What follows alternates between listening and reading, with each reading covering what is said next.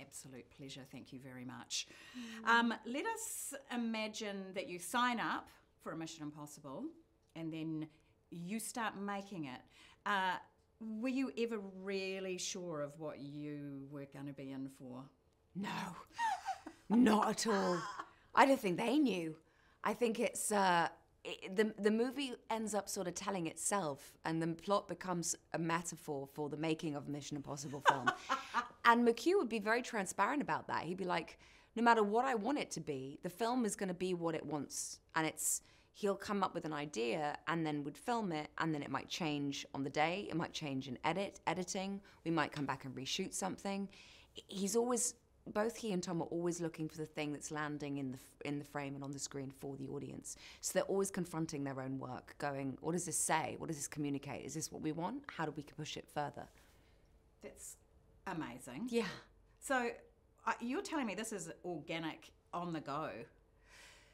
I mean, obviously, they know the blueprint for creating a movie like this. The set pieces, there's such meticulous preparation that goes in terms of the designing, the engineering, the mechanics of something. They'll invent technology. You know, there are cameras that are on the bike that Tom jumps off the cliff on that hadn't been invented up until this point. So that's all that's years in the making. Right. But in terms of the creativity in the scenes, things are up for grabs. So it might be that Tom shouts out a suggested new line for me, or McHugh goes, come up with something else, or, you know, it's all physical behavior. You know, for the first, I think, 100 days of filming, I didn't have any dialogue. It was all action.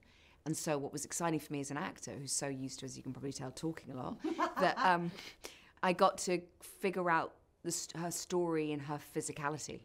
And also the dance between her and Ethan, you know, being handcuffed and drifting and in that car together. You're working out how they're relating to each other in a physical space rather than relying on dialogue. Of course, and in quite a confined space, I would argue. I'll come back to the back in a second, but McHugh has described your character, I'm not sure if it's you personally, but maybe, as a chaotic force of nature, which I loved. And I would like to get your sense of what you think is the beating heart of Grace. Oh, that's a great question. I think the beating heart of Grace is the thing that she fears and is running away from is also the thing that she craves and wants and needs the most, which is connection.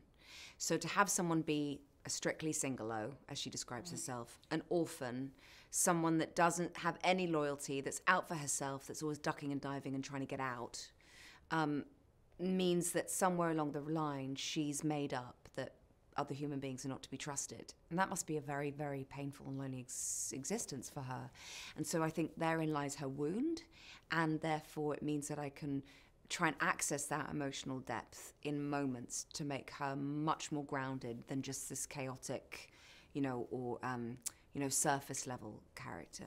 When you have that going on, and as you say, you're handcuffed to Tom, let's just separate those two things for a moment and put you as a human being next to Tom, handcuffed in a tiny car and a big car, racing through the streets of Rome. I mean, what is going on in here? I know that you're looked after and that safety is paramount, but what's going on in your noodle, or maybe in your adrenals at that point? It's like I felt like I was at the eye of the storm. You know, I'm sure you've had this, everyone's had this, in moments that are adrenalized where the stakes feel high, or you're suddenly, this is a now or never moment, you have to take action. Things, you can't think. No. If you think, you'll think yourself out of doing it.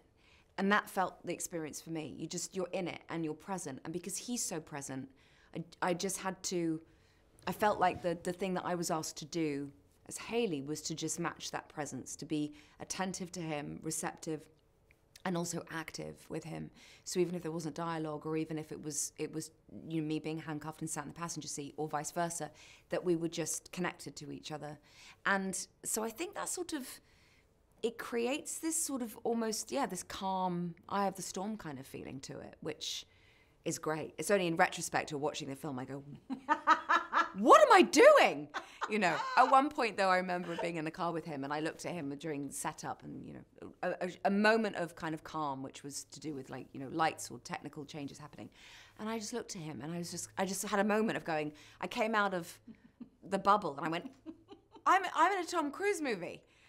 You're Tom Cruise. And he went, I know, right?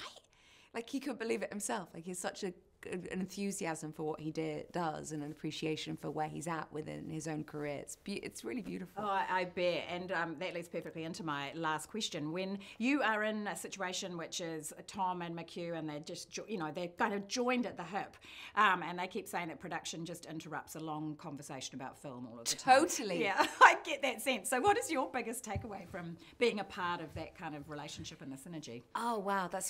Your questions are fantastic.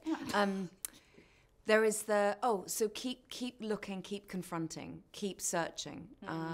So confront your own work and look at it objectively, going, what is landing here? What was my intention? Has that been achieved? And so developing this objective eye.